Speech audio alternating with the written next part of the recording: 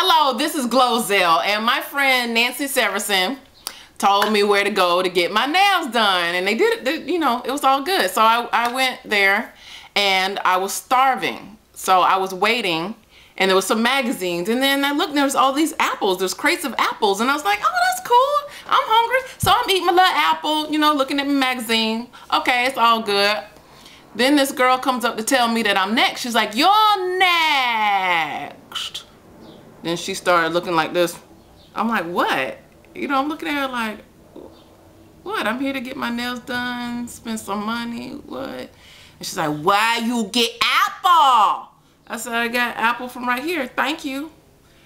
Thank you very much. She's like, and she started like that, and then all of them come running. Like, you know, okay, it takes a lot for certain people to stop working.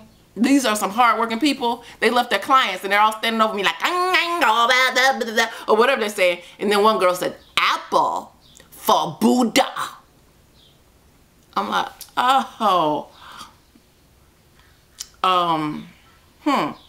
Sure hope Buddha's like your brother or your cousin or something. Like, what?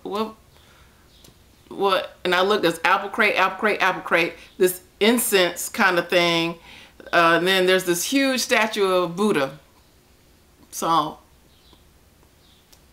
does he want the apple core? Does he want the seeds? I'm kind of stuck at this point because there's no apple left. So there was plenty of them. Is he really gonna miss this one? Or, I mean, you know, you can't play with people's spiritual beliefs. So I didn't know what to do. They were just like,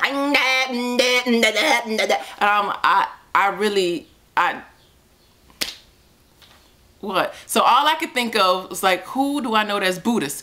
Tina Turner, okay? What's love got to do with it? She sat there and she was like, no me ho renge kyo, no me ho renge kyo. So I was like, no me ho renge kyo.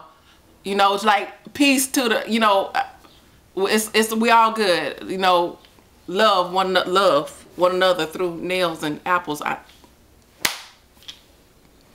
For Buddha. So let me tell you, it was horrifying.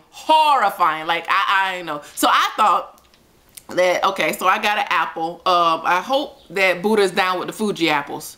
Okay, because I got a Fuji apple.